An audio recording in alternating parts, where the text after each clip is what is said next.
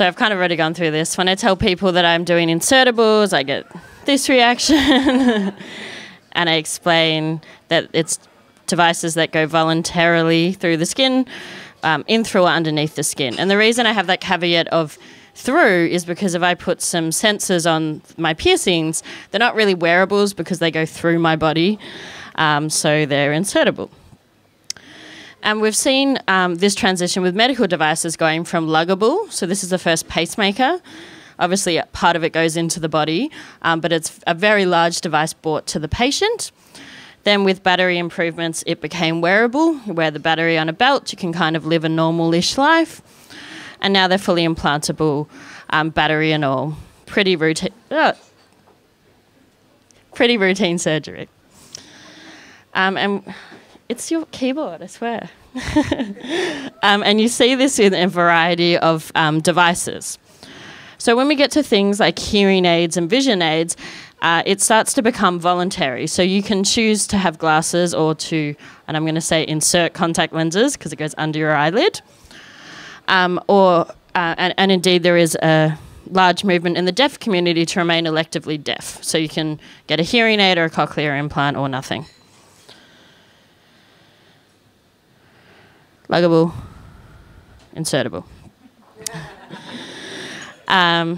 Wearable on cats and dogs, their identification tag, insertable in the form of ID microchips. And there's a plethora of different forms for women to choose for contraceptives, so you don't end up in that midwifery situation if you don't want to. Wearable, swallowable, injectable, insertable, whatever you want. Same with menstrual aids. I gave this talk last night to a room full of 7-year-olds. It was super fun, especially when I came up to the next bit. Incontinence aids, wearable or insertable. So these are all objects. These aren't digital things. And wearable and insertable forms can exist together. But there are digital things happening. So this is microchips, an RFID microchip in development by MIT with seed funding from the Bill and Melinda Gates Foundation. And the idea is that it lasts a lot longer than a normal IUD or implantable contraceptive, and that it can be turned on and off. So instead of having to get it in and out, you just get it in once, turn it off if you want some babies, turn it back on when you don't want babies, and only have to get it once in your life. What? I don't know what you said. This is the Loon Cup Smart Menstrual Cup. So it lets you know when it's full and needs to be changed. So this is proof that Bluetooth can travel through the uterus, I guess. And this is another real product. This is Baby Pod. You can play some music for your unborn baby. But it's not all vaginas. Internet of Things rectal thermometer. Why does it have a cable? Well, yeah. Someone has experience. So what are people inserting in their bodies for non-medical purposes? It was mainly RFID microchips, and NFC microchips are about the size of a grain of rice, inserted with a large gauge needle, the same one used for body piercings. Put them in their hands, and it's all about UX and delight and convenience. So when you leave a room, you do a 3-tap check for your phone, wallet, keys. Has anyone here ever forgotten their work pass? Yeah. Forgotten your Mikey? Credit card? What do? Wash dishes? Pay for your stuff? Locked your keys inside your car and had to get it out with a coat hanger? Got unlocked outside of your house in a nightie? No? Just me and Susan Myers? So what these people are doing, this is putting tiny microchips in their hands so they can never forget their keys. They've essentially done the luggable. He's very happy about himself. I do that every time I walk through a door. I'm just super smug about it. So they've done this luggable, wearable to insertable transition.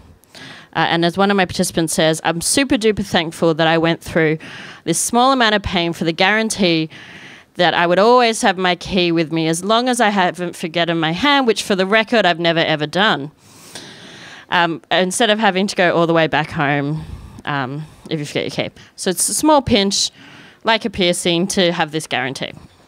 You can also share small amounts of information from it. So this gentleman is going to scan his chip with, I think that's a Windows phone. But whatever. And it's asked if it wants to share the information, add the contact detail to your phone. People are using this to store stuff for themselves as well to save time.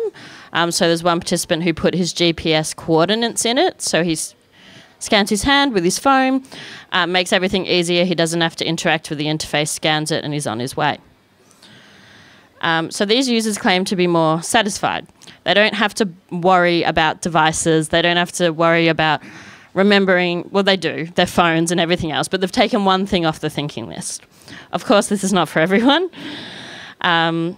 So you can still use your wearable counterparts, or there's also some glue-on nails if you'd like to rock them, which have their RFID sensors in them.